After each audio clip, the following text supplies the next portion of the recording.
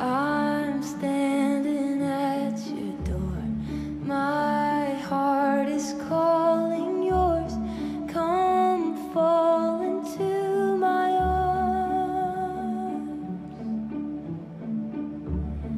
You're weary from it all, been running for too long. I'm here to bring you home. Yes, I'm reaching out, I'll chase you down. I dare you to believe how much I love you now. Don't be afraid, I am your strength. We'll be walking on the water. Up and lift your eyes, the future's open wide. I have great plans for you. Oh yes, I do. Your past is dead and gone. Your healing has begun. I'm making all things new. Watch me do it, I'm reaching out. Yes, I am, I'll chase you down. I dare you to believe how much I love you now. Don't be afraid, I am your strength. We'll be walking on the water, dancing on the wave.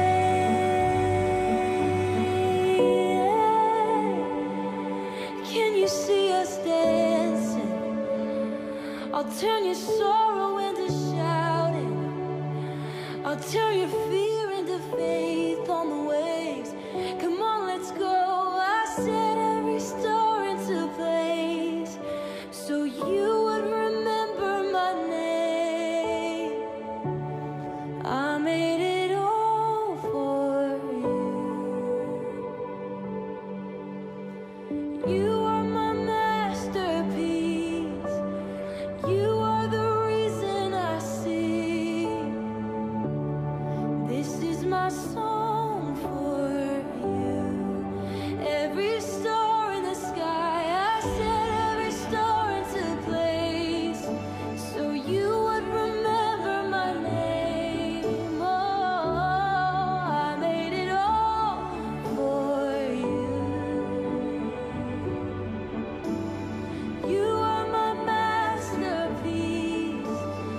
You are the reason I see. Yeah, this is my song for you. I'm reaching out. Oh, I'll chase you down. Come on, I dare you. Just believe. Won't you believe that I love you? I really love you. Don't be afraid. Know that I am your strength. You can trust me. We're walking on the water, dancing on the waves. Oh, watch us walking on the water, dancing on the waves.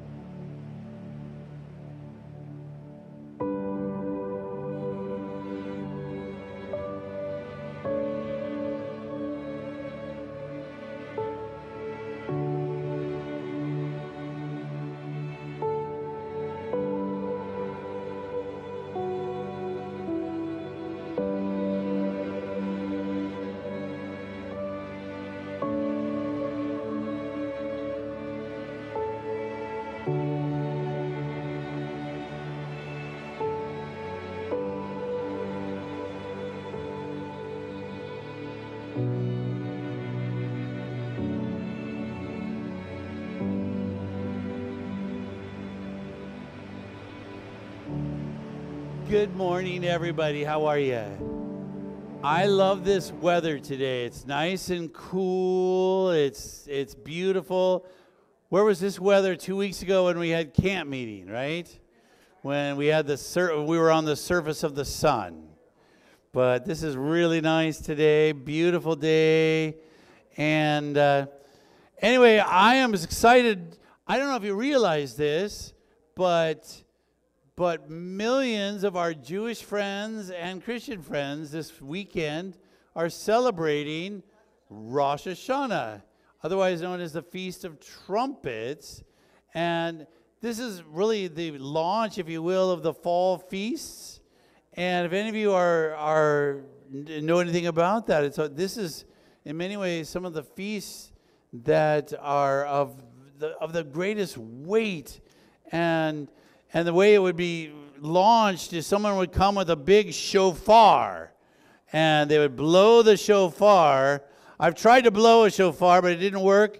But it turns out Nick's here. He's got a trumpet here, and he's going to blow a trumpet here for us. Just so let's see how he does here. Get ready. If you're worried, he's might want to, plug your ears. So we're gonna celebrate. This is a time where we're launching into a season of introspection, but also a time of freedom and celebration of freedom. So let it go. Here we go.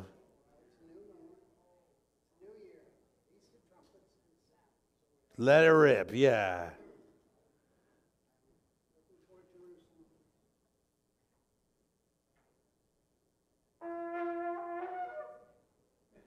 Sounded like a shofar.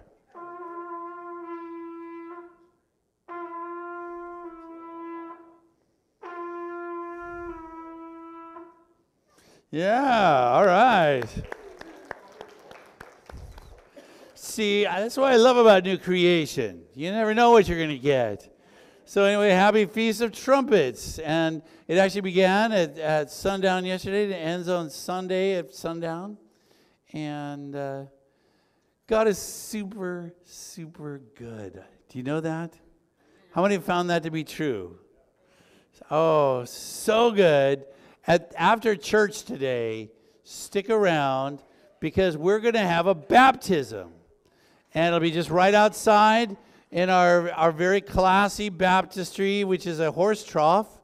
But we've baptized quite a few people with that. And so we want you to come. And where's Bev? Is she here? Bev's right here. So Bev, who's been a part of our church family, actually for quite some time, you just haven't had a chance to get to know her because she's been online. She's from Colorado. She's been watching online. We have a lot of people who are very much a part of our church family, but they're on our online family. And she's going to be rebaptized today, immediately after church. I'm so excited about that. So, hallelujah. I want to invite Virginia to come up. And we're going to find out what good is going on in our church, because I know there's a lot of good happening. How are you doing, Virginia? Oh, I see some hands right there. Let's start with you. Well, right now I am on my last 5 days of these last 2 classes. And after that, I will only have 8 more classes, and then I graduate college. Woo! That's a big deal. Fantastic. Oh, run clear over here. Paula's hand is up.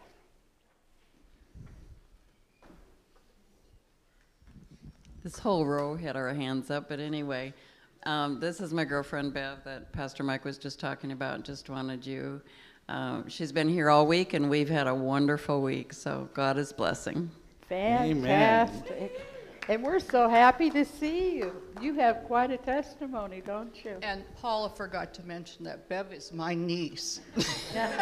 And that's the most important thing, right? Yeah. Absolutely. And she and Paula are sisters in Christ. Fantastic. Very, very close sisters in Christ. Absolutely. I saw lots of hands, so put one up. Where did I not see a hand? Right over here. I see Preston's hand. I got a new phone this week. Yeah, he did. Praise the Yeah. Lord, that's right. Praise the Lord is right. That's quite a story. Yes, absolutely. All kids have to have phones, right? Arlie's hand is up. Who? Oh, front row. Right up here, front row. Hold it up high, Arlie. There you go. We had a great small group discussion. I just really enjoyed getting together. We had about 8 of us there and just a good time. Amen. Fantastic. How many of you were involved in a small group starting this week? Raise your hand. Good, quite a few. Very good. So, and we still have actually some room on Tuesday night. So if you have time on Tuesday at 6, make sure to talk to either myself or Pastor Dana, or talk to Howie and Holly. How many did you have? We had 4 at our group. That's on a good. Tuesday. That's a good number. Which is good, but we want more. You want more? Oh, right here, a hand is up. And I don't know your name, I apologize. It's Jim. Jim? Yes. Okay. My son last winter decided it was his last Minnesota winter, and he's moving here at the end of the month. Him and his wife. So I'm very happy. Very good. There's a praise, isn't it? Anyone else? How about prayer requests this morning? Nick?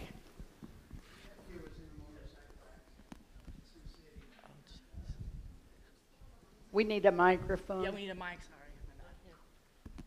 My nephew was in a motorcycle accident in Sioux City this past week, and his arm is left arm has got a lot of gravel in it, and they don't know if he's out of the woods and can keep his left arm yet. But they've done 2 or 3 surgeries and cleaned the gravel out, but he's conscious and everything. So Matt Struble is his name, so he needs our prayers. Okay. Who will take that prayer request? Priscilla, you're going to take it, right? Patricia. It starts with a P, doesn't it? That's right, it's in the ballpark. It's in the ballpark. Once it gets in there, it stays. Patricia, right? Okay, Patricia. And I'll have to come up with a way to remember that. Everybody has to carry signs with their name on it. Absolutely, absolutely. Who else? Prayer request, right up in front. Derek up here. Derek is here. Thank you. I am going in for double carpal tunnel surgery on Monday, and I just need prayers for that. Okay, and who'll take that prayer request? And they'll pray all week for that situation. And Trina's going to take that request. And yes, Angel, clear up here, second row. There you go. Well, many of you know that Taven's been dealing with some health challenges for about the last couple years, actually, and he's doing better now than he was a year ago, but he still battles things. In fact, for 5 weeks, he's had a cold that he can't shake, and now a sprained ankle, and deals with fatigue and stomach issues, so just keep praying that we can find answers for him, please. Find some answers. Absolutely, and who'll take that prayer request? Oh, Michelle, you're going to take that request. Any additional requests? Yes, Josie, tell us about Sam. How's he doing? I would like to thank my church family. They've held us up in prayer. It's a miracle that Sam is still with us. Amen. A couple of times it was very scary, but I do want to say that they were waiting for him to be able to swallow, because the West Nile just literally practically shut him down. But anyway, he passed the swallow test yesterday. Fantastic! So our next step is, it looks like he may be dismissed maybe Wednesday. And we're hoping to go to South Lake. Uh-huh. We'll see. That's great. And who'll take that prayer request? Oh, Jesse, you're going to take that. And pray that there'll be an opening there at South Lake for him, or South Lake Village. Mhm. Additional prayer requests? I did get a notice on my phone yesterday that Ron Billoff is back in the hospital with some heart issues. Do I have someone that'll take that request? Yes, way in back. It's I can't- Dana. Like Dana. What's your Dana? Okay, Dana's going to take that request, right? Can you see that far? I can see that far. You can yeah. see that far. You got to help me with names if you can see that far, okay? But don't count on me to come up with names on the spot. Howie, I've just learned your name. Eventually. I know. I know. It's okay, isn't it? Let's bow our heads. Kind Father, you know you're so good to us. You give us life, you give us health, you give us strength, you give us hope for a better future. Father, we love you. We can't wait for you to come and take us home. Be with us here, though. Comfort us, guide us, give us wisdom, give us strength. We pray this in your name. Amen. Amen. You know, there aren't enough songs from the book of Job. A song that I love is Blessed Be Your Name, whether you're in a season of joy or a season of pain and suffering. The response should be the same. Blessed be your name. I'd like to have you stand and let's sing this together. Blessed be your name. And when we get to the chorus, just throw your head back and let's just worship him today.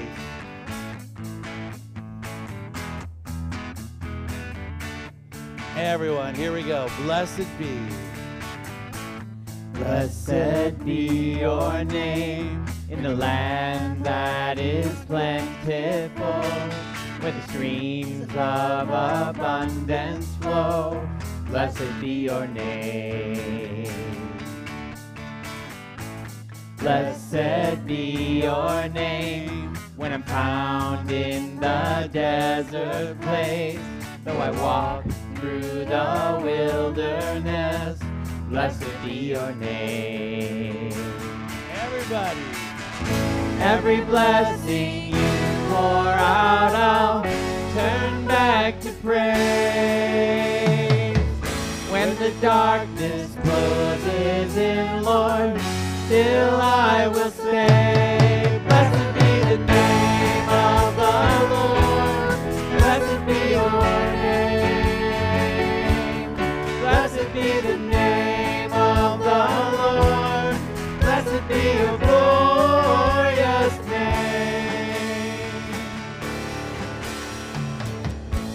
Blessed be your name when the sun's shining down on me, when the world's all as it should be. Blessed be your name. Blessed be. Blessed be your name on a road marked with suffering, though there's pain in the offering. Blessed be your name.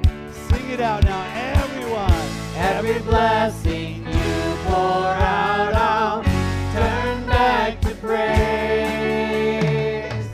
When the darkness closes in, Lord, still I will say, blessed be the name of the Lord. Blessed be your name. Blessed be the name of the Lord.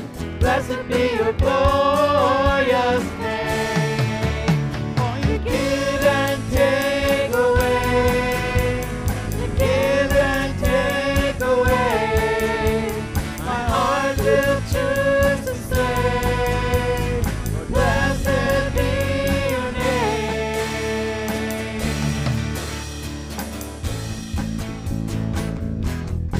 Job even goes so far as to say that even if you slay me, that I will bless your name and I will worship you. Oh, when we come to this part here, Every blessing you pour out, I'll turn back to praise. When the darkness closes in, Lord,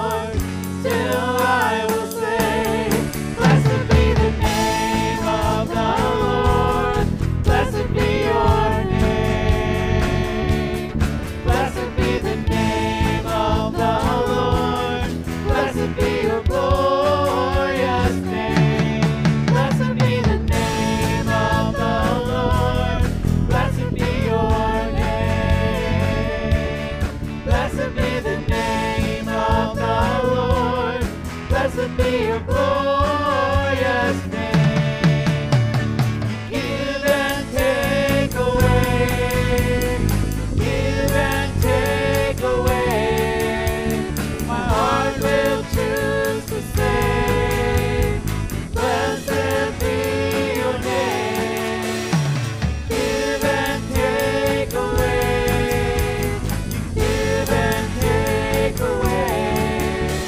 My heart will choose to say, blessed be your name.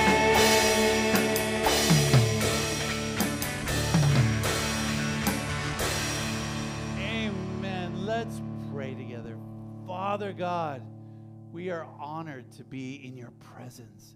We are honored that you call us to worship you in spirit and truth. And Father God, what an honor it is also to be here with other believers.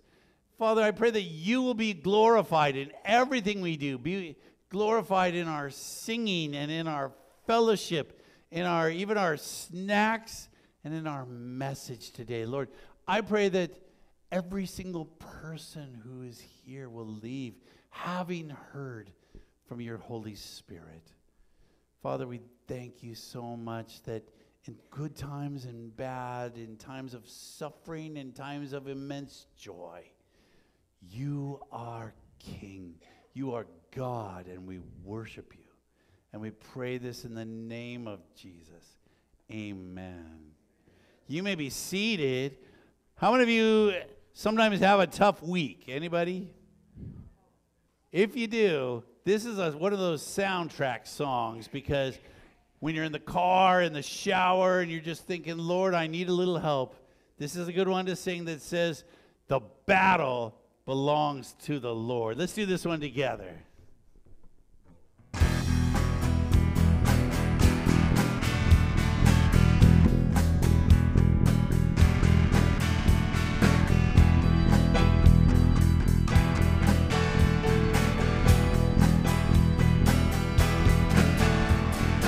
Heavenly armor will enter the land.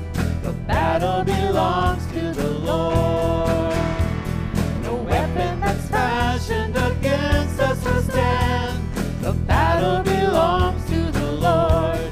And we sing glory, honor, power and strength to the Lord. We sing glory, honor,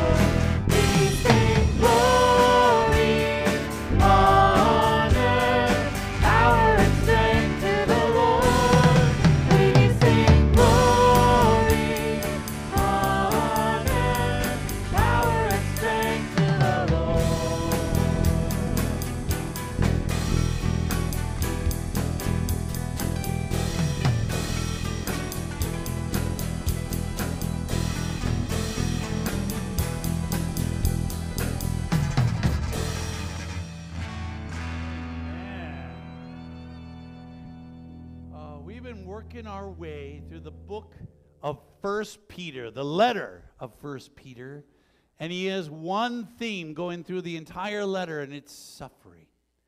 How many of you have ever suffered before? Got a few. And I think we all have suffered.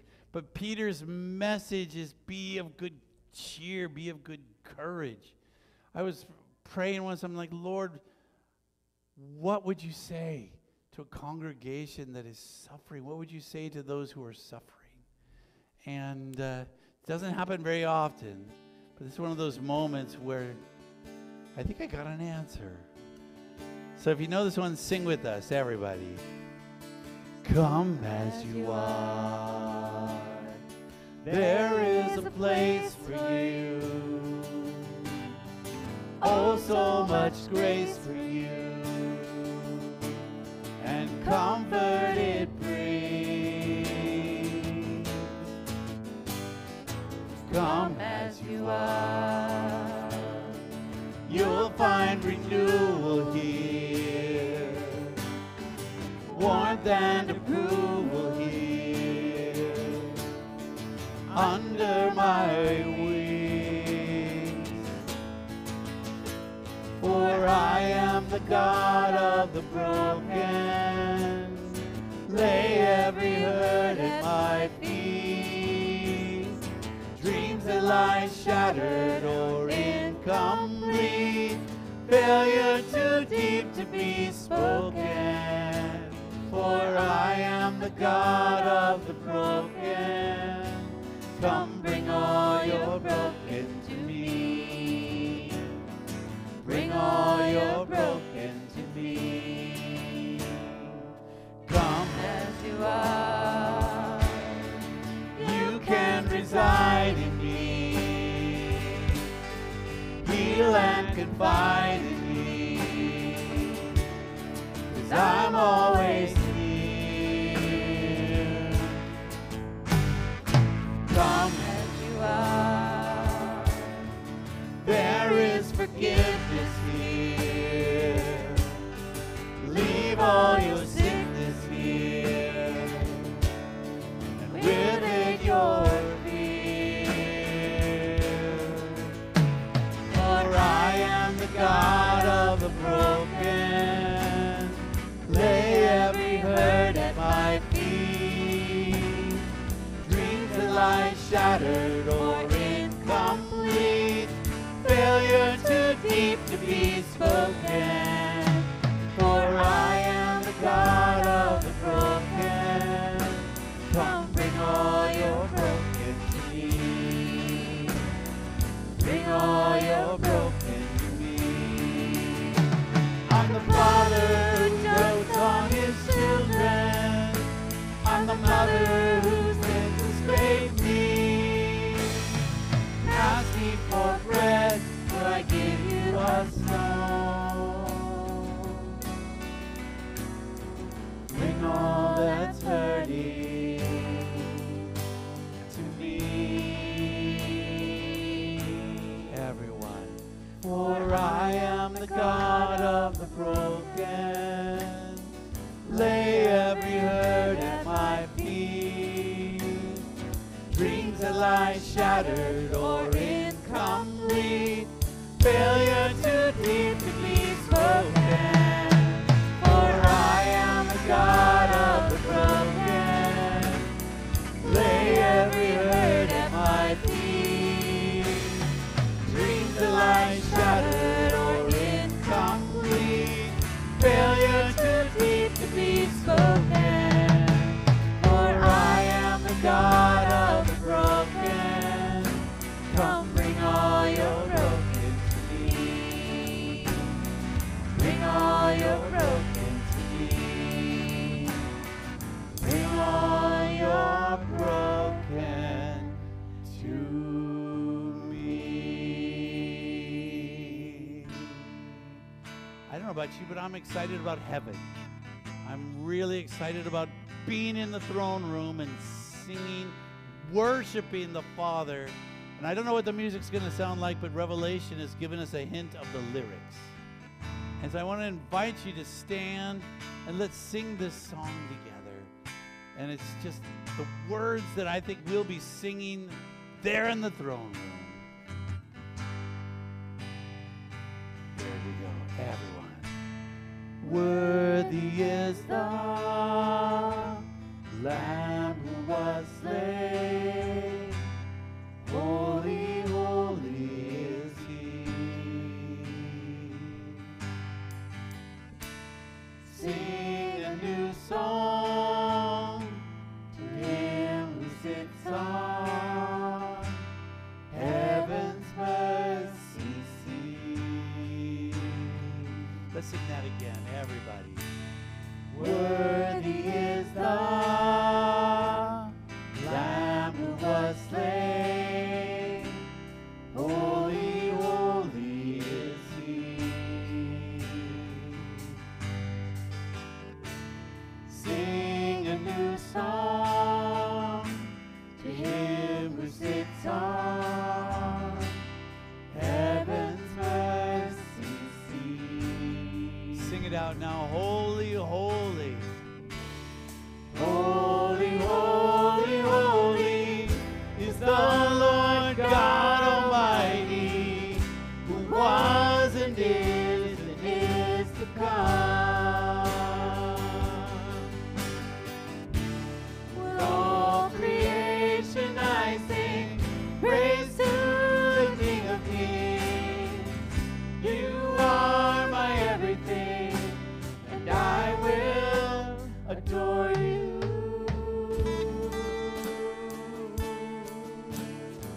Oh, Father, we look forward to the day when we can sing those words to you in person. Clothed in rainbows, clothed in rainbows, of living color, flashes of lightning, rolls of thunder. Blessing and honor, strength and glory and power be to you, the only wise King. Oh, really singing now.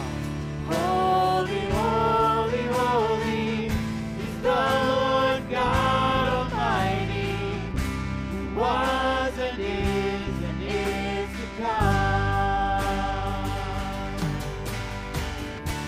In all creation I sing praise to the King of Kings. You are my everything, and I will adore you.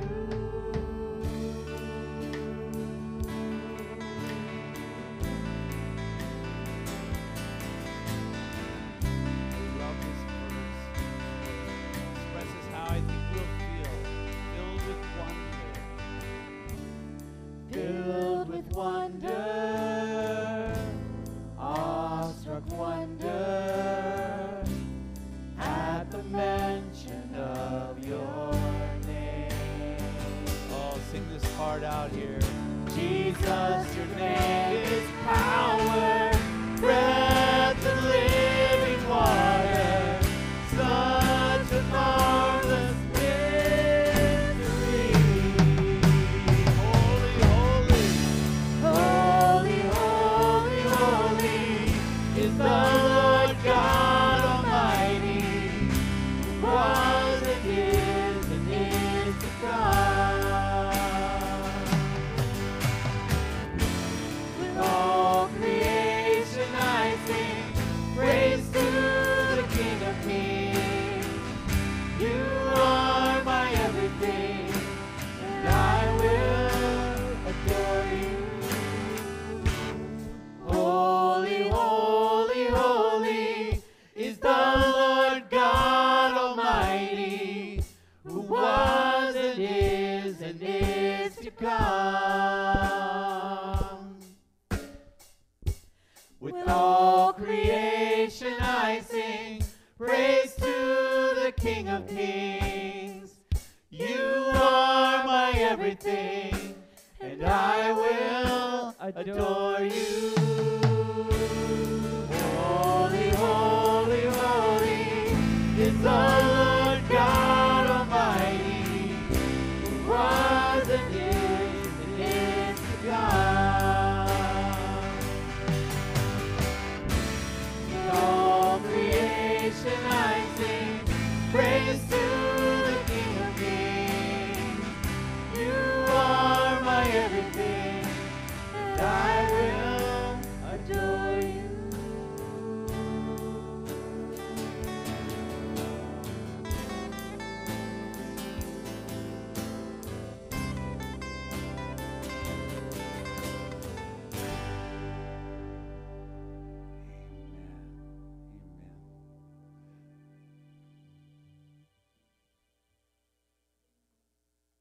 I've been reminded a couple times the last few weeks just about the value of the body of Christ.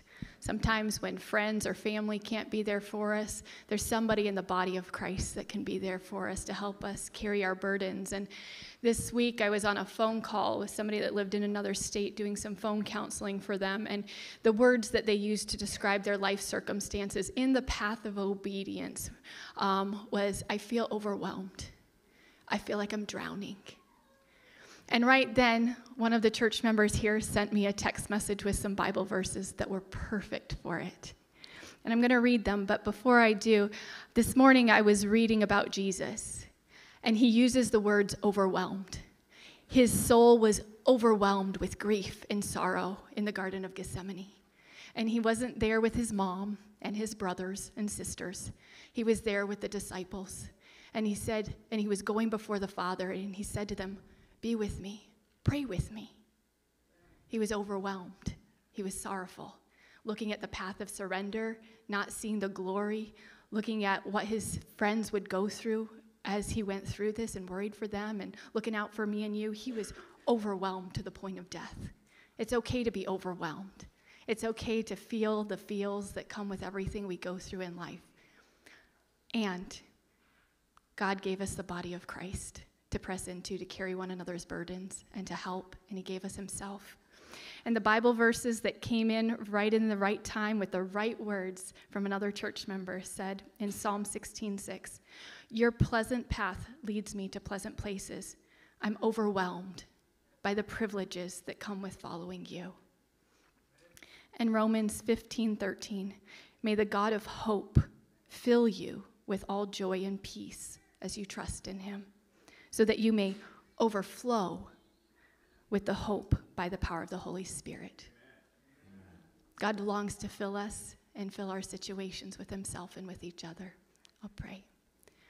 Father in heaven, I thank you that you didn't count it anything to come down here and help us, that you suffered so that we wouldn't have to be alone, and that you would make a way for us through everything, that we're more than conquerors, even if it's dark for a season, even if it's hard for a season. I thank you for each person here, Lord, that you are using to minister to each other here and to help and to strengthen and encourage. And Father, even now, I just ask that you continue to turn our hearts to you in the other areas where we may be hungering and thirsting for human help, but you alone can provide that relief, that comfort, that encouragement, that need. But God, that you would also open our eyes to see where help comes from in the body of Christ and give us that boldness to ask when we might not otherwise ask. So I thank you in Jesus' name. Amen. You may be seated. I want to invite our deacons to come forward. And it's an important time of our worship. It really is. It's a time. This isn't the collection time. This is a worship moment where we literally say, Lord, thank you for what you've given me. Thank you for all that you do for me. Here's something I would like to just return. And so the loose offering that goes in the little baskets, that goes to the ministry of our church, but we are a part of a global church. If you'd like to give of your tithe, we have tithe envelopes in the back. You can also give online at newcreation.community, and you can actually give to specific ministries in our church. So thank you. Thank you for being generous. Let's ask the Lord to do what he loves to do, and that's to take this and grow it. Father God, thank you. Thank you that you give us such good gifts. You overwhelm us with your gifts. And I just pray that you will take this offering that we're about to collect, that you will expand it, that you will grow it, that you will, like the boy with the fish and the loaves, be amazed at what you can do with a little. And Father, I pray that you will use it to expand your kingdom. And we pray this in the name of Jesus. Amen.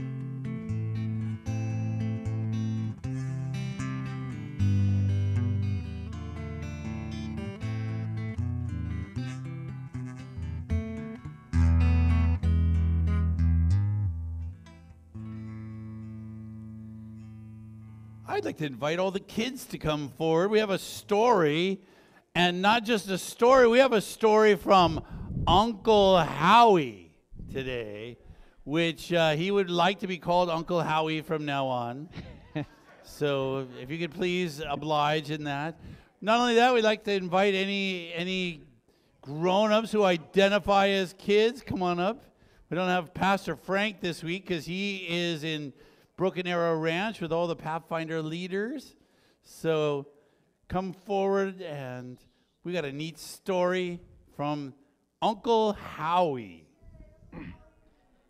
Hello. There's a story that I love to tell about a dirty and lazy old man who used to live in a dirty old cabin away on the side of a hill in a country far, far away. This man was called a hermit because he didn't like to live with people. He just liked to live all by himself, and he ate just a little bit of food, just as little as he could, so that he wouldn't have to work any more than he had to. And he never swept his house, and he never washed his clothes, and he never pulled the weeds from his garden. He just slept and slept and sat in the sunshine nearly all the time. In the valley nearby was a beautiful city where the good king of the country lived, but the dirty old hermit was content to live all by himself, and only once in a while would he go to the city when it was necessary to sell a bundle of wood so that he could buy something to eat. One day he was sitting in the sunshine among the weeds when he heard a horse coming up, cloppity, cloppity, cloppity, clop, and he looked, and it was the king riding his horse, coming closer and closer, and the king tied his horse to a post and walked towards the dirty old cabin. And he stood there, and he looked over the valley at the majestic mountains on the other side, and it was such a beautiful sight. And the king said that as he looked at the mountains, he thought, I just love standing here, and I look across the mountains, and it makes me feel like I want to be a better man.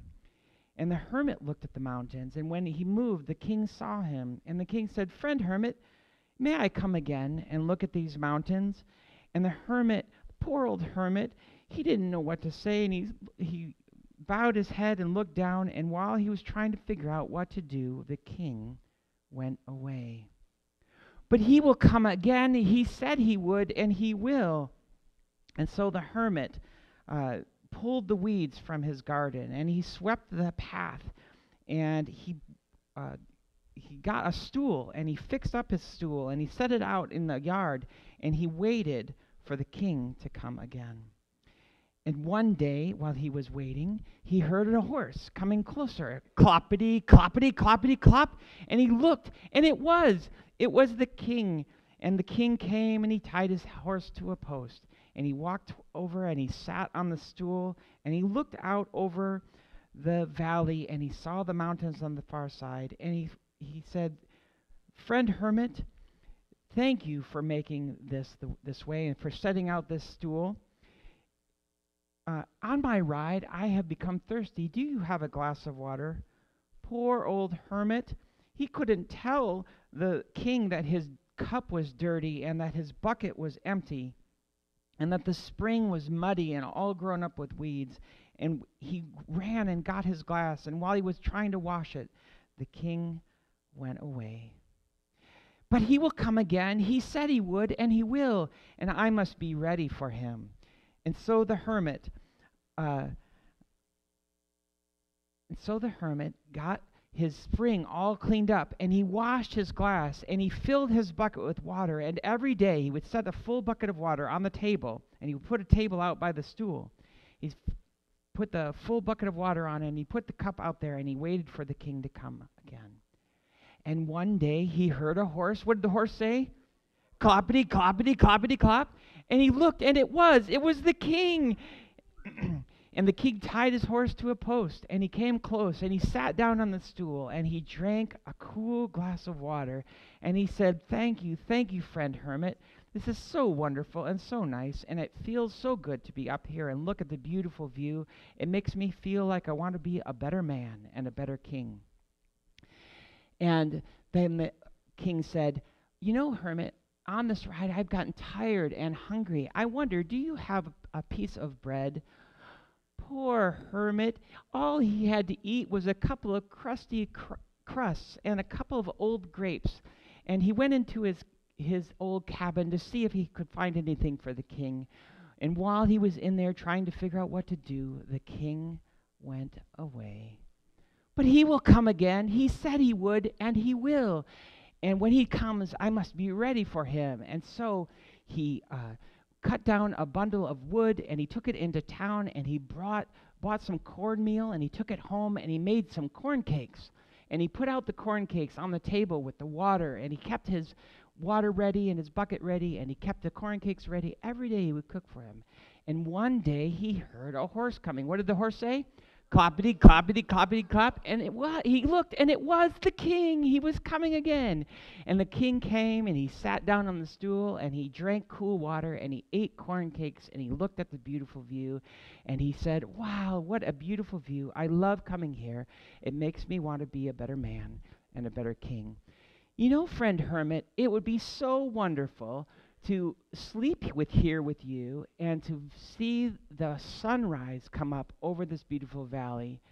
Poor old hermit, he didn't dare tell the king that he didn't even have a bed, and all he slept on was an old pile of rags.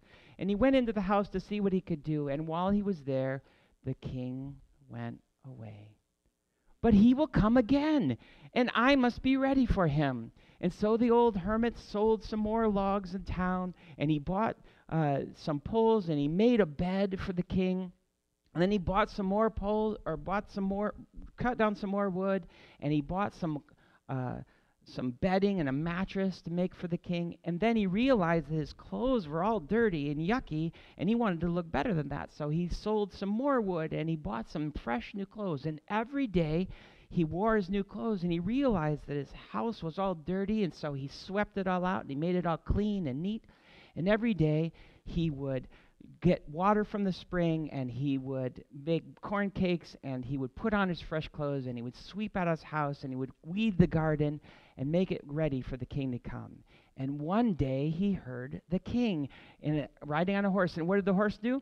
It went cloppity, cloppity, cloppity, clop, and he looked, and it was the king. The king was coming, and the king came, and he sat down on the stool, and he drank the cool water, and he ate the corn cakes.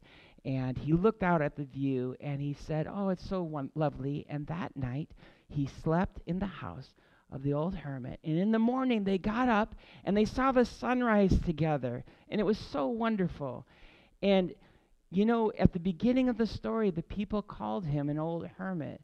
But now, because the king and him would spend so much time together, they called him the friend of the king. That's the end of the story. Thank you for listening. I love that. Thanks, kids. You can have it go to your seat.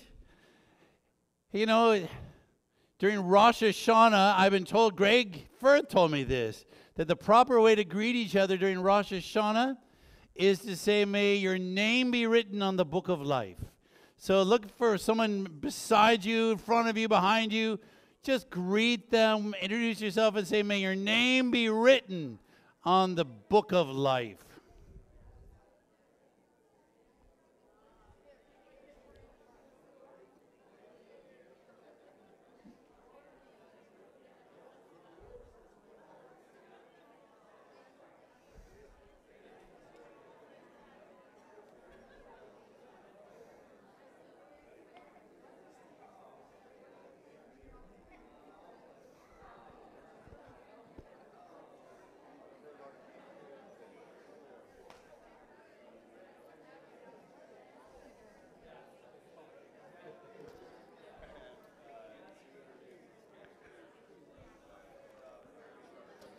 Oh, So many people I'm happy to see today. All of you I'm happy to see.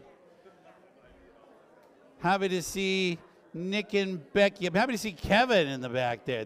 Good to see you. So happy. I'm happy to see Grace and Aaron's baby. You can't see the baby. It's just a lump right now, but it's coming. God is in our fellowship, and I love that.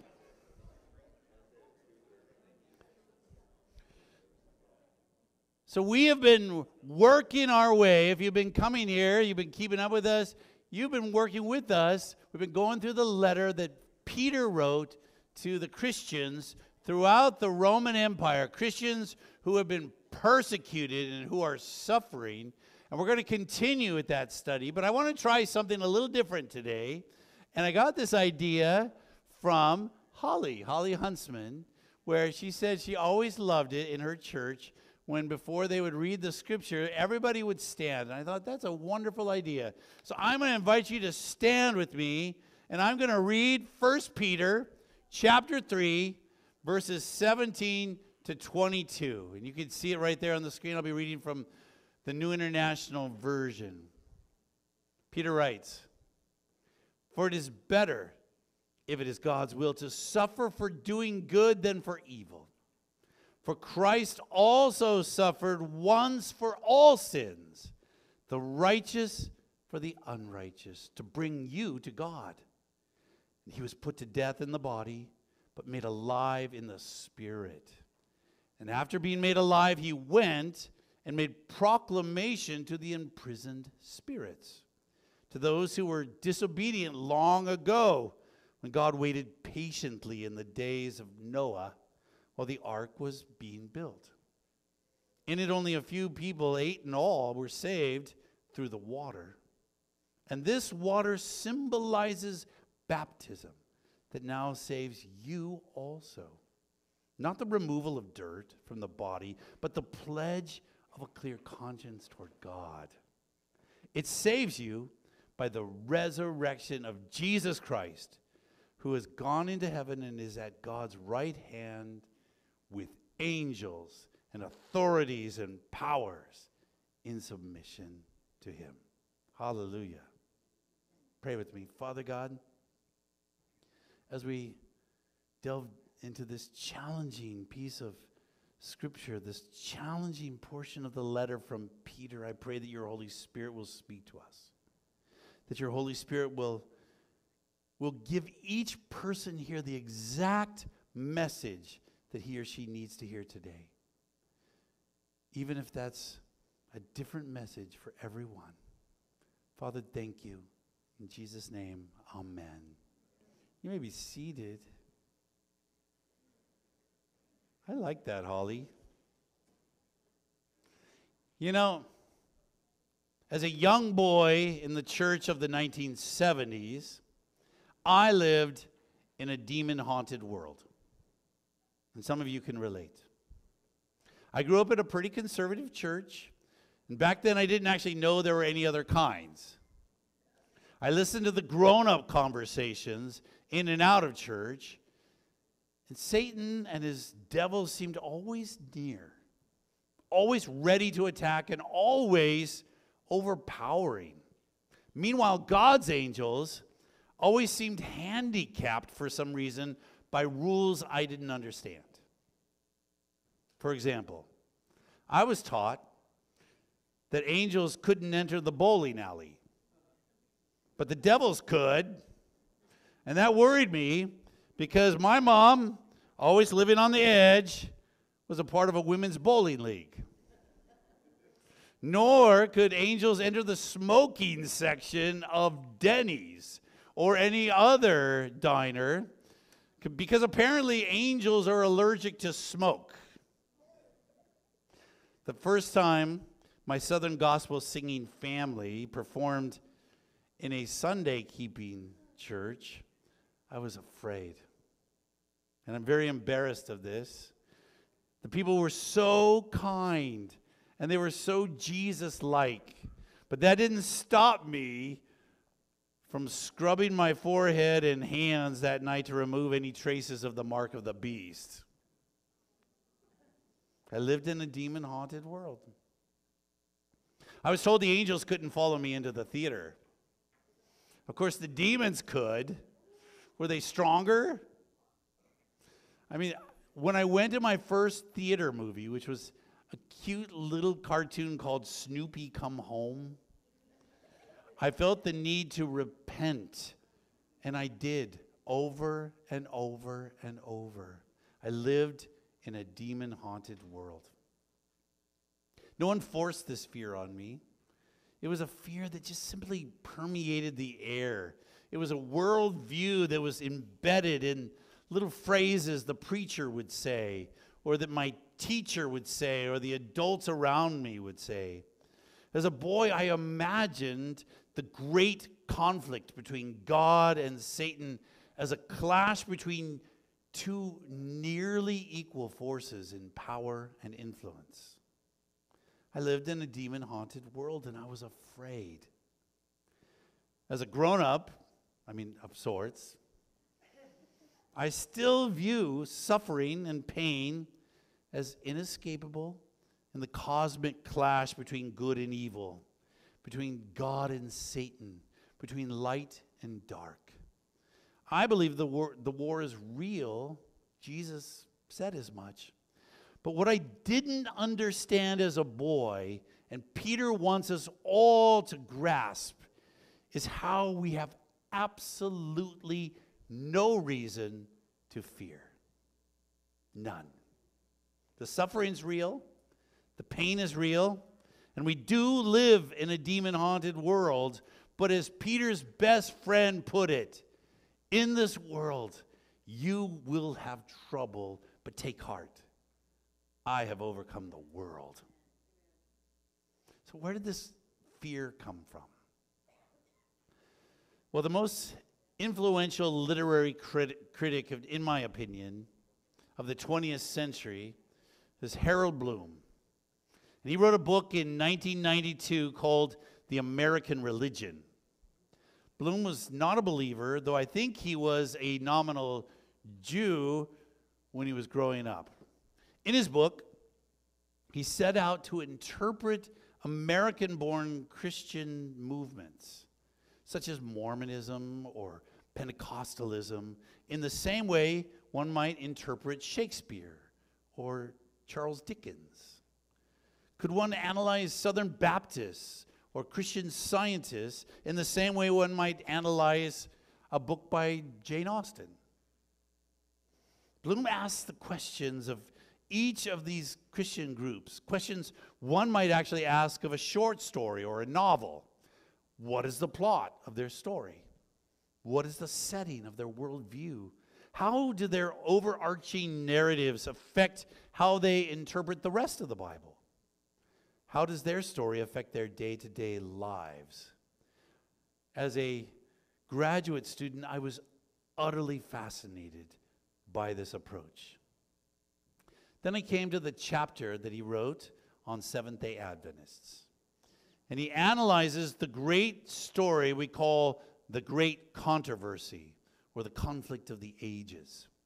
Now, nearly all of Christianity shares aspects of this epic, but few emphasize it quite like we do, especially the apocalyptic aspects of the story. For the most part, Bloom gets the story right. Lucifer rebelled against the Maker, a mystery we may never comprehend. And in his revolt against Almighty God, he took with him a third of the angels. He deceived Eve and Adam, took dominion over earth, and brought sin and doubt and death to our world. The story sounds familiar, doesn't it? But God, in his mercy, rather than scrap the whole project like we probably would have done, willingly died on a cruel cross to save his beloved children. And he did all of this for the most incomprehensible reason. He did it for love. Love for each of us while we were still his enemies. Now, Bloom rightly noted how this great story this remarkable story really is embedded in our spiritual DNA. But as a skilled reader of stories, Harold Bloom expressed an acute concern for Adventists and their overarching story. Bloom argues that there's a potential danger in how we imagine the conflict between God and Satan. The danger lies in our imagining Satan as a genuine rival to God. We run the risk of imagining Satan as a near equal to Yahweh, as a force whose power is only slightly inferior to that of Almighty God. This is how I saw my universe as a boy and why I was afraid. Many still believe this, and Peter aims to put that fear to rest. In 1 Peter chapter 3, beginning with verse 17, Peter addresses a truth that his readers already know all too well, that suffering is very real. It's real, it's present, it's severe, and it's very often scary. Even in our preposterously comfy world, we all know some suffering. But few of us have actually suffered, and I mean really suffered because of our faith. Certainly not as the first century Christians suffered under Emperor Nero. Few Christians in North America have been forced to watch family members crucified or homes burned because of their devotion to Jesus. Few have had to flee their homes or their hometowns because of their faith. Quite the opposite. We live rather blissfully, I think, compared with most of the world. And let me just say, mean people on the internet do not count as persecution. Still, I'm aware that there are people here in this room who have lost jobs for their faith. Some have lost reputations and friends and family for their faith.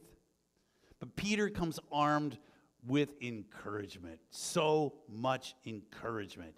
He writes, beginning with verse 17, "For it is better, if it is God's will, to suffer for doing good than for doing evil." All right, so can we all just agree, by the way, that no sane person loves to suffer, right? If you do love to suffer, can I recommend that you come see one of the elders after church? But I'm with Peter on this one. If I must suffer, it is far better to suffer for a purpose, for doing good, for Jesus, and for his gospel, even if no one but God sees my sacrifice. Peter's audience is suffering as few have, and all for the crime, if you want to call it a crime, of being faithful to Jesus and his gospel. Peter's been reminding them how and why their suffering has a purpose. The gospel is literally lighting the world on fire, not in spite of their suffering, but in many ways because of their suffering. But suffering is hard, which is, I think, why they call it suffering. And their neighbors, their colleagues, well, they don't view their suffering as noble or brave. No one was buying the rights of their stories to make the movie out of it. Rather, these radical followers of the way were deemed by many as extremists, rabble-rousers, pot stirrers, and fanatics. They needed to be eliminated, not tolerated. The purpose one finds in suffering is never in the accolades from others, because to be honest, those accolades rarely come. The purpose must always be Jesus and his suffering. And why should we be surprised at suffering when our God, our Savior, when Jesus suffered? Peter goes on, For Christ also suffered once for all sins, the righteous for the unrighteous, to bring you to God. He was put to death in the body, but made alive in the spirit. First, can I just say, hallelujah? Hallelujah. Jesus died with my sin nailed to him. He died with all sin nailed to him. He died so that who we were might die with him. Yet even in that, there is no despair. He rose again with his righteousness intact so that he might live in us, righteousness and all. So that I could say, along with the Apostle Paul, that it's no longer I who live, but Christ who lives in me. Righteousness literally lives and breathes in me. A righteousness that is Jesus alone. This is the gospel, friends. This is the good news of Jesus. And I'm telling you, this news is so good that it's worth suffering in order to spread it. And therein lies the purpose of our suffering. The Apostle Paul took it a step further than Peter ever did, because he said this: in fact, everyone who wants to live a godly life in Christ will be persecuted.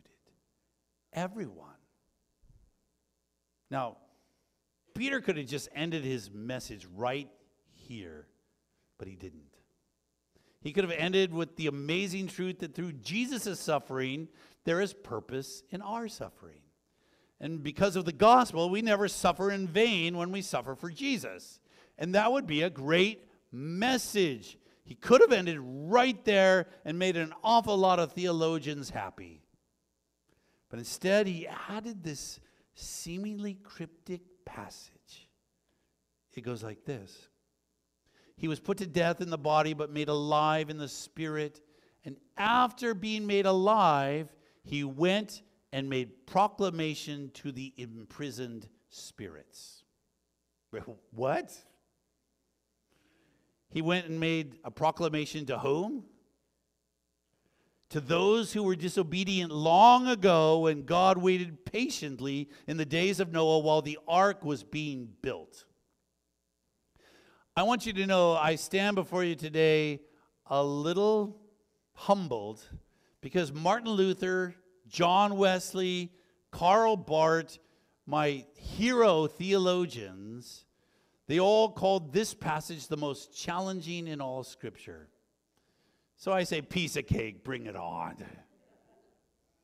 But let's decipher what Peter's talking about. After being made alive, he went and made proclamation to the imprisoned spirits. Now, what does Peter mean here? Is he preaching to the souls in hell, as some have believed? Well, many great theologians have put forward that interpretation. I humbly do not. Part of the confusion, I think, here lies in Jesus' proclamation in verse 19.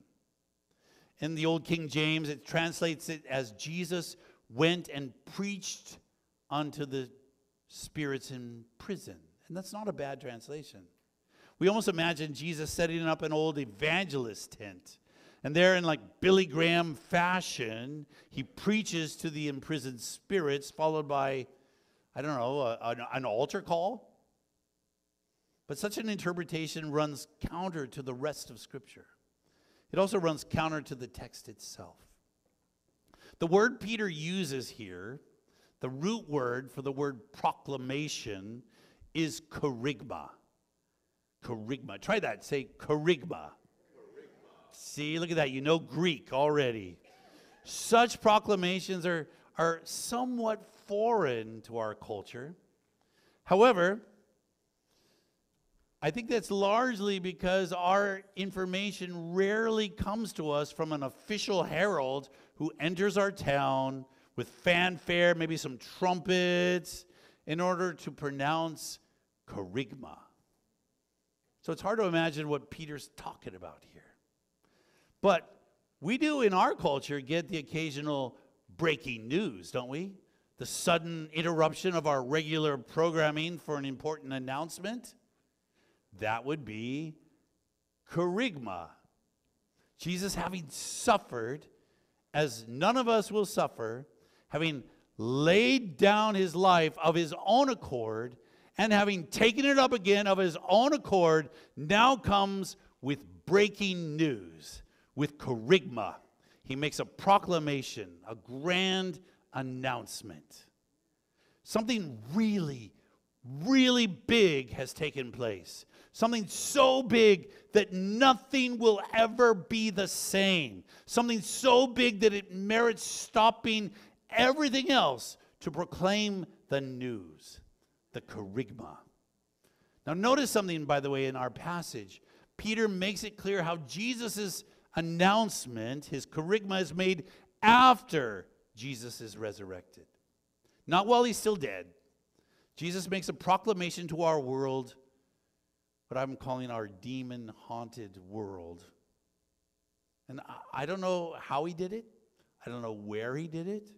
But somehow Peter is suggesting that Jesus rose to life and then halted everything to make an announcement, a kerygma, a news alert to the imprisoned spirits.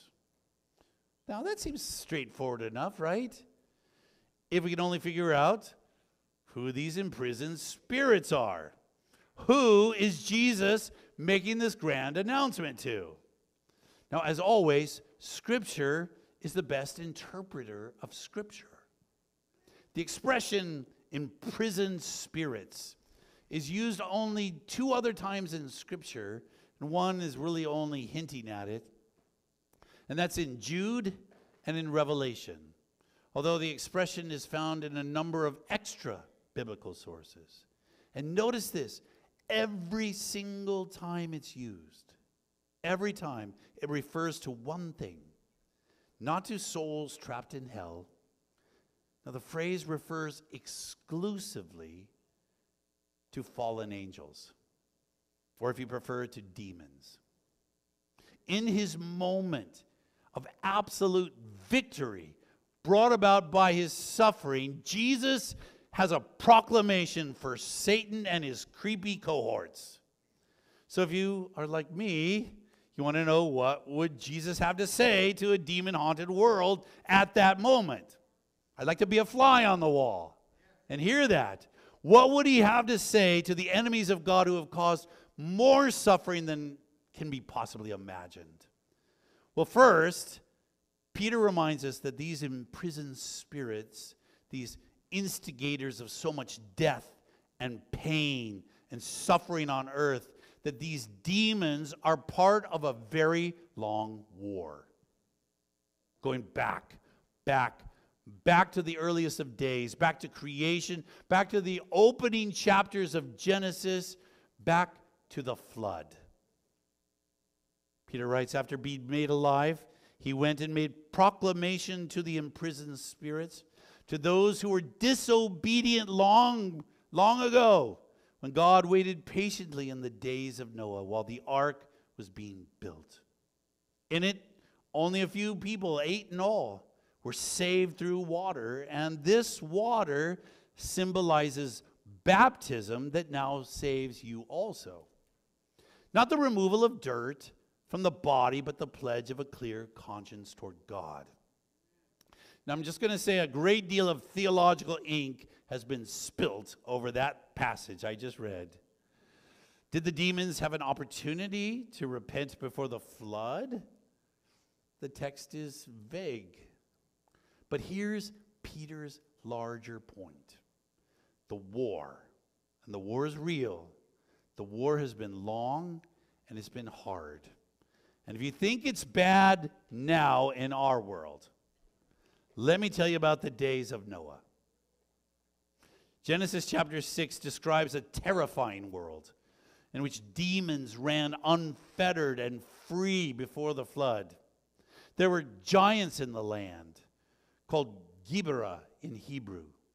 And they, along with the Nephilim, seemed to have a run of the place. They interacted with humanity.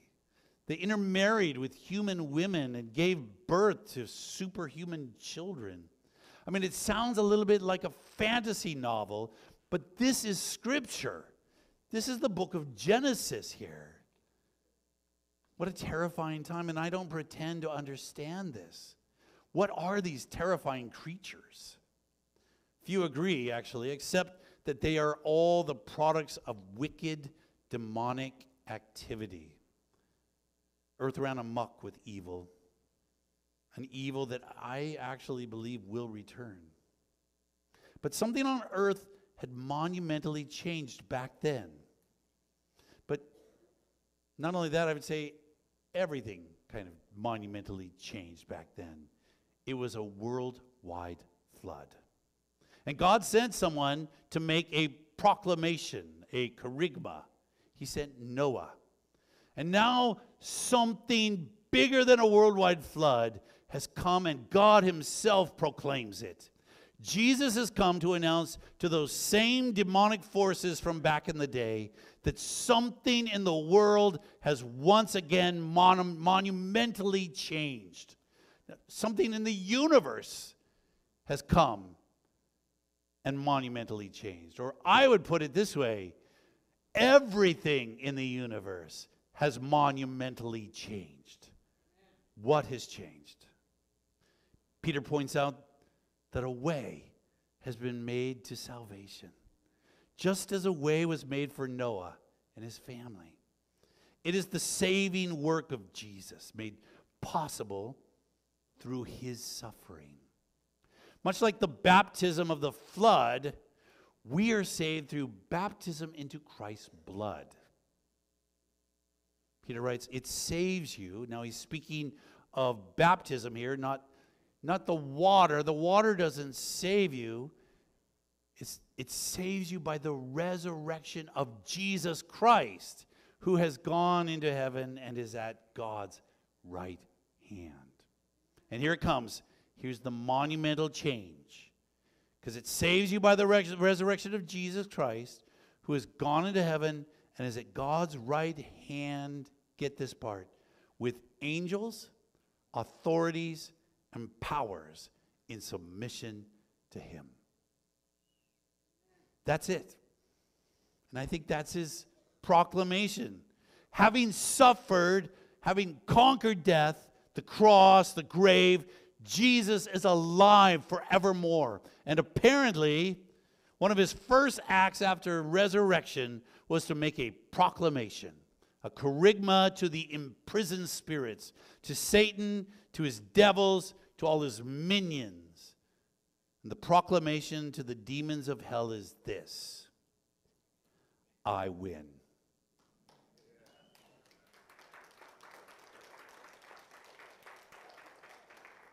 I win and you lose. And now everything, angels, authorities, and powers are subject to me. Jesus put it this way when speaking to the disciples. He said, all authority in heaven and on earth has been given to me. Now go. Jesus is king. And not merely of this world, he is king of heaven. He is king of hell. He is king of the rising and falling empires, of news cycles, of persecutors, of pain and suffering itself. So be encouraged. Because Peter is reminding us of this. Be encouraged in the face of your worst suffering. Be encouraged and have no fear. Jesus is king and far more powerful than any suffering you or I may feel. Be encouraged. Jesus is king and we have nothing to fear of a so-called demon-haunted world. We have nothing to fear of those who can kill the body but not the soul. His power succeeds all, and it's not even close. Be encouraged. If such a God is for us, really, who can be against us? Whatever you're going through, whether you're suffering from health, suffering from relationships, from work, or suffering for your faith, I, as a devoted follower of Jesus the Messiah, I have a proclamation today. I have a proclamation to make to those who, like me as a boy, are afraid. Jesus commissioned us to go and make proclamations, to make kerygma, to spread the gospel. Jesus told us to go. So unafraid to suffer on behalf of this proclamation, I have something big to announce. Are you ready? Everything has changed. We have a king. We have a king, and angels and demons and authorities and principalities and powers and emperors and governments, all of them are subject to Jesus and Jesus alone, and he shall reign forever and ever. Hallelujah, hallelujah. That is his proclamation, and that's the proclamation he gives to us. And it is worth suffering to give that proclamation. So be encouraged. Be encouraged. Father God, we come before you today, thankful for the words of Peter as he writes to Christians who are suffering incredible torments. And he is telling them to be encouraged. Father God, give us that same courage, a courage that helps us to realize that we have nothing to fear. We have nothing to fear. We serve the King of heaven, of hell, of principalities and powers. We serve the God and the King of our own suffering, our own stress. We serve the God who is king over sickness and death. He is our God. Thank you, Lord. Thank you for Jesus. Thank you for this encouraging message. We pray this in Jesus' name. Amen. Amen. Even as Michelle's coming out, look at your neighbor and just tell them, be encouraged. Be encouraged. Be encouraged. We have a number of announcements in our time. We've kind of gone a little over, but we want to make these, so we're going to make them really quick because we want you to come join us. We're going to have a baptism. Peter was talking about baptism, and we're going to take Bev right out here, and we're going to have a little baptism. So those of you who can, come join us. We'll be just right on the other side of the church at the front end of the prayer garden, and we're going to have a baptism. So what do we have going today, Michelle? This afternoon we have Heroic Faith, and we are studying the book of Acts, and it's been such a fun, exciting journey to be studying it together. So we invite you to join us today at 5:30. Absolutely. And then at 6:30, so you can actually do both. You might be a little bit late, but that's okay. At 6:30, there's a joint Vespers with Holland Church, and the address is in your bulletin. It's a potluck and a Vespers that we're doing together with them. So they're a sister church, and we're just going to hang with them for a little bit. Also, tomorrow we have a baby shower for Jamie Doherty and baby Morgan. We have Daddy over here with Ray. And that's going to take place at our house. Yes, it is, at 10 o'clock tomorrow morning. So please come on over to our house at 10. Also, this year there are a lot of real big milestones with wedding anniversaries and such. And if you had a monumental wedding anniversary or occasion, I invite you to go find Pastor Dana. Where is she? She's right over here, because we want to put a little display out here and just celebrate you this year, because October we're celebrating families. So see her afterwards. We're going to celebrate that. Wednesday, we have Super Cow. COW stands for Connecting on Wednesday. And we have 3 classes. There's going to be a Bible study focused class, a music class, and a craft focused class. So come Wednesday, look for details on Facebook. But that's and we also have Pathfinders. So Wednesday's a happening night here That's at New right. Creation. So men's ministry on Sunday, September 24. We're coming together. We're going to eat food, and the women on October 1 are going to go hang out at the apple orchard, and they're going to bring food back to the men. No, that's a different day. I'm kidding. A little. So, it's a neat thing for our women to come. You can see the posters. Please note those, because what a wonderful time of fellowship for our men and for our women. Also, we have. I think that's the last one. Oh, that's the last one. So God is good. I tell you, we went through those pretty fast. I tell you, be encouraged. If you're feeling a little discouraged, find someone here who's got a smile on their face and say, ask them what's the secret. It's Jesus. We serve a king, a mighty, mighty king. And I appreciate Peter's message in this. Let's pray. Father God, I pray a blessing on each one here. I pray a blessing that each one will go and just enjoy this beautiful gift of the Sabbath. I thank you so much for the gift of freedom that is celebrated in Rosh Hashanah. I thank you so much that our names are written in the book of life. And I thank you so much that we have nothing in this world to fear. Nothing. Because Satan is no rival to our God. Our God is mighty. He is the God of the universe. He's the God of every little thing in our lives. Father God, thank you. We worship you. We pray this in Jesus' name. Amen. So just going to let you know, we'd love to have you come. Just we're going right out there right now. We're not wasting any time. Come join us right on the other side of the church here. Let's go baptize Bev.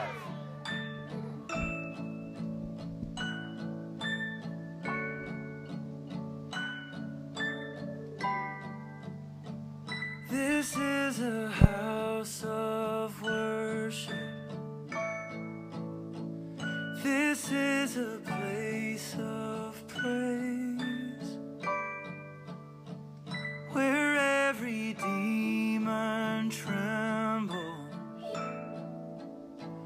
where we proclaim your name.